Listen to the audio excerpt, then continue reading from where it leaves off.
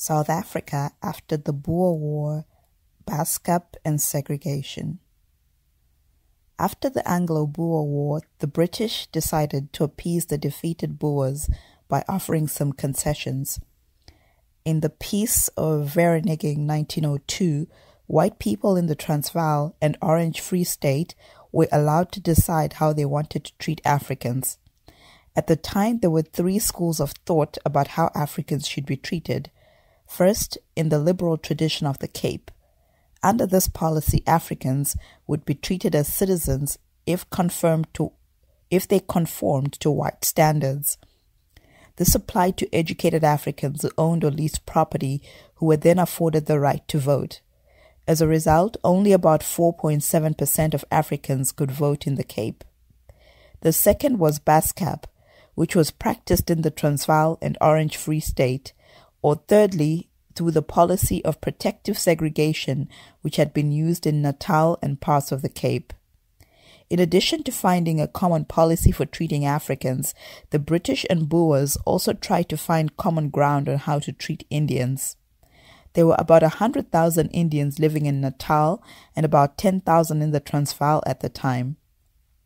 Some Africans who benefited from the Cape system, such as John Tengo Jabavu, distanced themselves from other Africans as a way to preserve their crumbs which they received from their colonial powers. John Tengo Jabavu received financial help to start a newspaper called Imvo Zabansundu, or African Opinion. Consequently, the newspaper hardly criticized any aspects of white rule. Jabavu died in 1921, having accomplished nothing in furthering the cause of Africans. The Baaskap system was adopted by Boers who proclaimed there shall be no equality in state or church between white and black. Many colonialists adopted the Baaskap system because it protected their high wages in the mines and in industries. Africans were not allowed to occupy high-skilled labor jobs and therefore were limited in the income they could earn.